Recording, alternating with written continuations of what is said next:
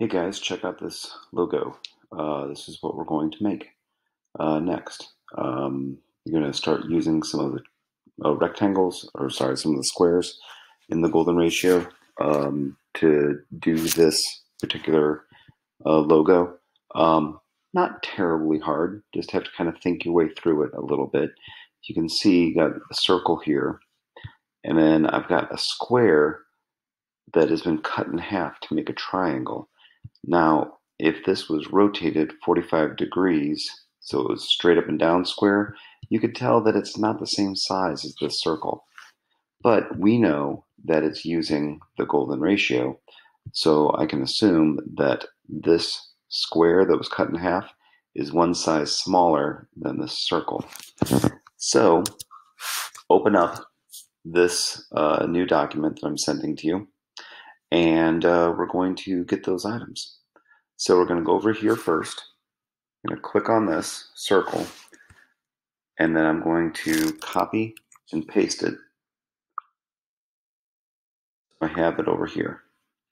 And then I'm going to go to the next square smaller, not the same size square, but the next square smaller. I'll go up to here, and I'll copy it. I'll start using the menu keyboards because that's what you guys have to use. And I'll paste it. And then I'm going to rotate this 45 degrees. So I'm going to rotate this guy until I see that little pink line. That tells me it's at 45 degrees. Now I need to chop it in half. Easiest way is use a rectangle tool and draw a box that's big enough until again you see that pink line show up right there. And then I'll select both of these items and go to our friend Mr. Pathfinder, and we'll minus front. Now I'm going to move this into the circle. And at this point, you might want to go to View, Outline, go to the Zoom tool. I'm going to zoom in quite a bit until I get this guy lined up. Now this part you have to be careful on. I'm going to start moving him up. And see, it moves everything up. So I have to click on just him. Now I'll start moving up, and as I'm moving up, I'm going to hold down the shift button so it forces it to go straight up. I can't go to the side very easily. I'll go straight up until that point is right there. Now notice I didn't grab the anchor and stretch it to where it fits, because then we'll lose our proportion, and you don't want to do that. Back up a little bit, and it looks like it's lined up pretty well. So I'll go back to regular view. Okay, now if you look at this, you can see I have this circle's pretty big, and then it looks like it just keeps shrinking and shrinking and shrinking. Well, let's do that. Now that I have this lined up, I can start it off any size I want. If I select both items, go to Object, Group Them, hold down Shift, grab a corner, and make it kind of big. I can start it off at any old size now because I know that my proportions between the circle and this triangle are correct. That's the important part. Now I can grab them. I'll go to Object, Transform, Scale, and I'll go uniform of 68%. Oh no, 61.8%.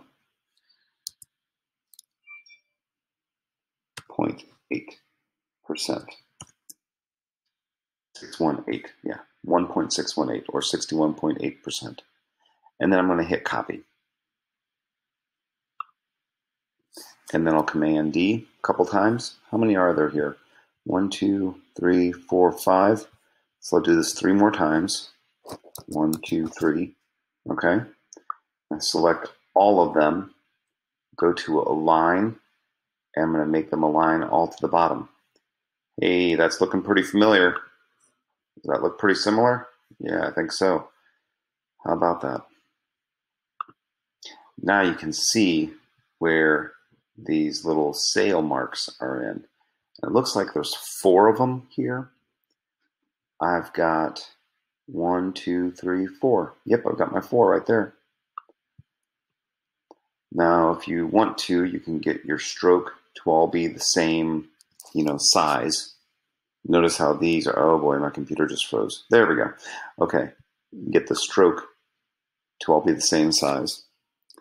And then you'll use your shape builder tool.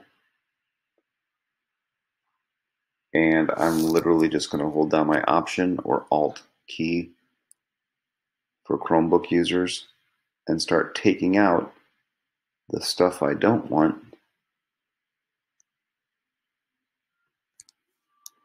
Oh, I take out you.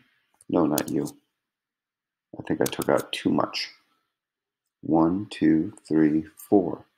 Oh, look at that.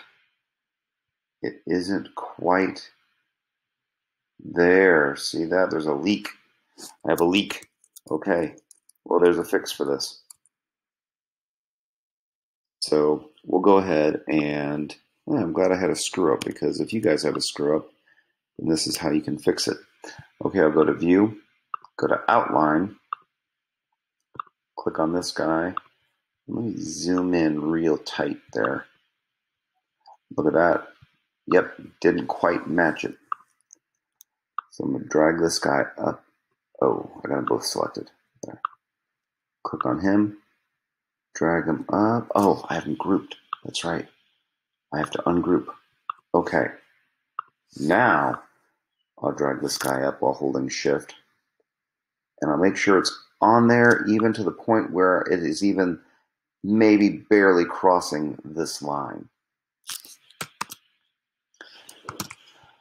Okay, let's try that again, shall we? Okay, now I'm going to go to Object, and I'll group. And then I'll go to Object, Transform Scale, 61.8%. Copy. Okay. Select them all. Go to Align. Align them at the bottom. Shape Builder. And now, well, here, hang on a second. Let's get all the strokes all even. There we go. Now I go to my Shape Builder, and I got, son of a gun, it's still leaking over. Wow, how about that?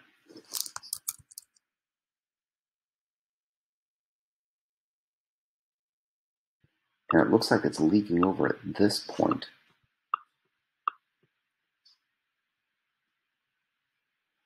How is that happening? Well, I'll be darned. Look at that. Okay, I see what happened. I didn't back up enough from when I did my first shape builder. There we go.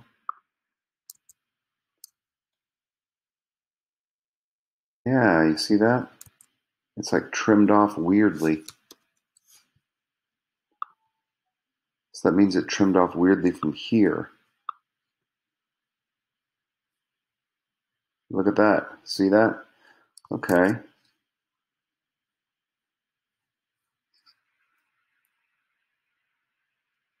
Okay. All right. Well, this thing lied to me when I see what happened. Now, when this was rotated to 45 degrees, it wasn't truly 45 degrees, I guess. So let's try making it exact, because I don't think you guys can hold down the Shift button to make it 45 degrees. But I think you can do this. Transform and rotate 45 degrees and hit OK. Hopefully that will fix it. I'm going to zoom in. Okay, that looks pretty good. Minus front. Okay, that's a nice little point.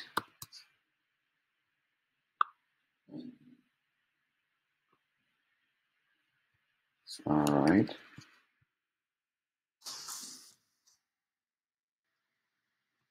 All right, so let me align these two to the center of each other. just to make sure that they're aligned perfectly. Do that Command Y and make sure that they are, oop, that guy's crossing over a little bit, which tells me I wonder if this guy is lined over a little bit too much. Well, thank you for watching me while I'm doing this. I'm glad that I'm kind of messing up and figuring out ways to fix the mess up. The grief is taking forever just to back up. I think I got lost. Okay, there we go. Yep, that one's crossed over a little bit too much. So I'll click on him. I'll start to drag him down.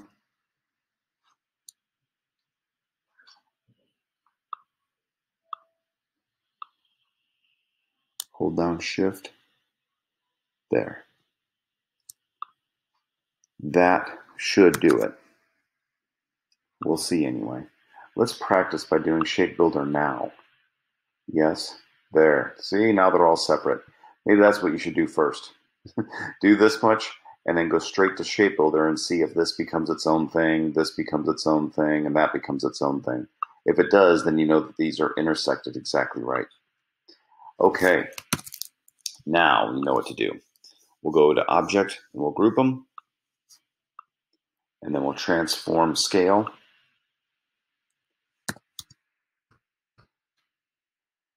Copy, and 1, 2, 3. Align all of them to the bottom. Good deal. Get their strokes the same. Go to here. 1, 2, 3, 4. Awesome. 1, 2, 3, 4. Perfect. Okay. So before you go into all this, you can go and enlarge this by holding down Shift. If you want to make them all a little bit bigger, easier to work with, hold down Option, and I'll start taking out what I meant to do at the very beginning, taking out what I don't want.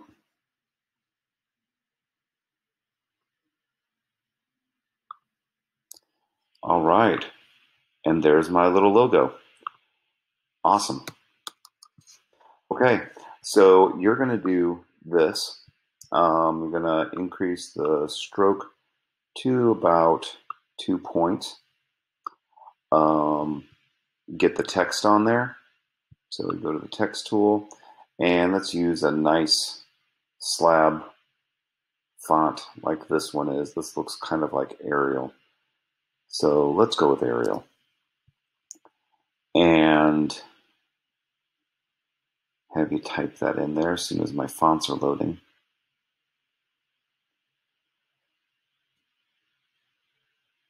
Wow, sorry, this is taking a while. And again, I'll have a page open for you to read all the instructions on this.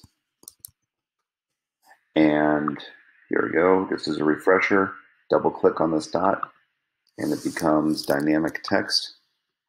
Hold down Shift, you can increase it accordingly. And I think we said Arial, probably an Arial bold.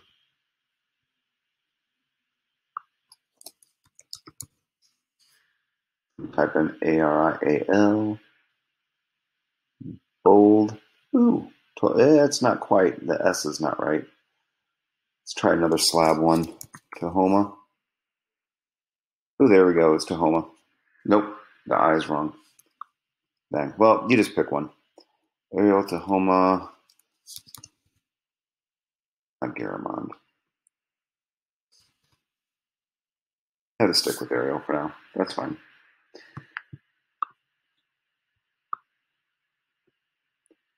Put that right there. Oh, it's over the A. Okay. Put that right there. And let's give it all the other things that we need.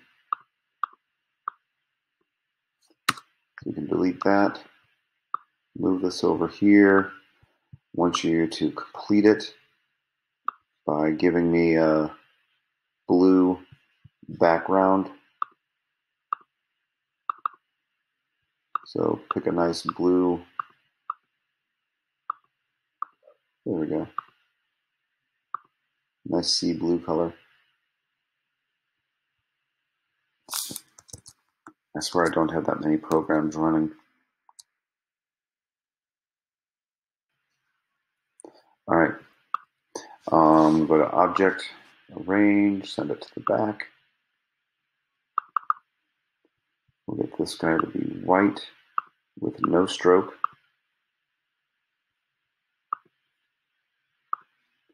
Go to this guy. I'm going to hit Object and lock it in place.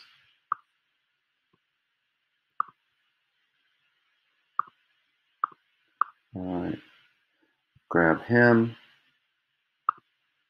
make him white, and instead of blue, we'll go with the same blue background that you chose before. So if you want to be exact, you can go over to your swatches. Oh,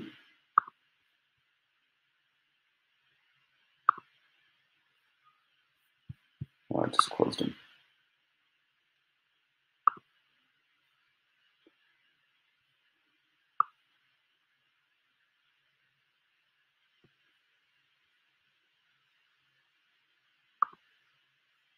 You can go to Open Swatch Library, go to Default, or you can go to Nature and go to Beach. That would be good. Definitely some beach kind of blues in here. Yeah, that looks good. And then if you go to Unlock All, you can make this color a much cooler looking color. There we go, same tone. Much, much better. Or you can go with that blue color like that.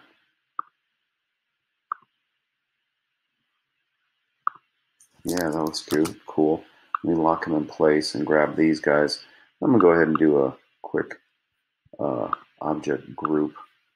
So if I click on just one of these, then it brings up all of them. And we'll go with a white fill, and we'll go with the same blue trim. Oh yeah, that looks great. 2 point, yeah, 3 point maybe.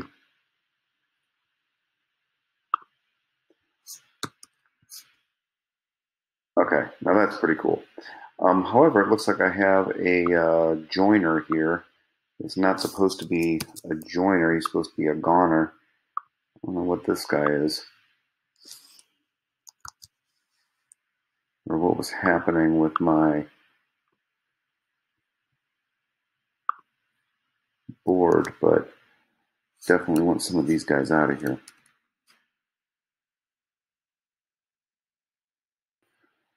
So, let's see what's going on with this. If I click on this guy, no, this guy, I see what happened. Yeah, this became just a path.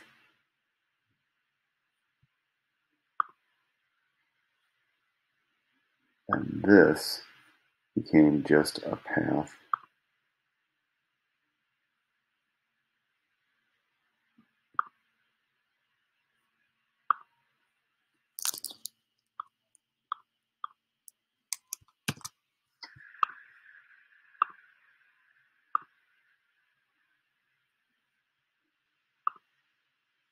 I know there's a way to fix this. I'm going to try to fix it in case you guys run into the same thing. So hang on a second. I'm going to figure this out.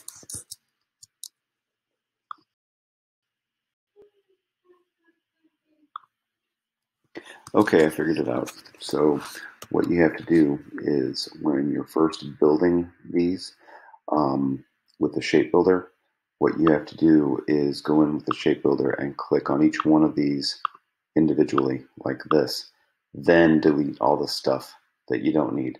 That forces these to become their own shapes. So it's going to look a lot better. It's going to be easier to control. I may notice I have these little indentations where the stroke is kind of peeking in to the one that's above it. You can fix that by forcing all of these to align to their Outside, inside, center. Well, it looks like we're just going to have to make them a little bit smaller. Or we can separate them out a little bit. I would think that making them go to the inside would have fixed it. But that doesn't appear to be the case. So let me ungroup, try moving these guys around a little bit. Let's ungroup them. Oh, it's an actual... It happened from the shape builder. Okay, so be careful when you're doing that shape builder. Initially, you want to check to see if the triangles that were right here are poking in. So it might be a good idea when you're doing those triangles to go and do stroke and align the stroke to the inside of those triangles first. That is probably what my mistake was, but anyway, just give this a try. See what you can come up with. See what you have. Pretty easy little logo. Just happens to use the squares along with the circles. And turn this in on the Turn It In page. Okay, talk to you guys later.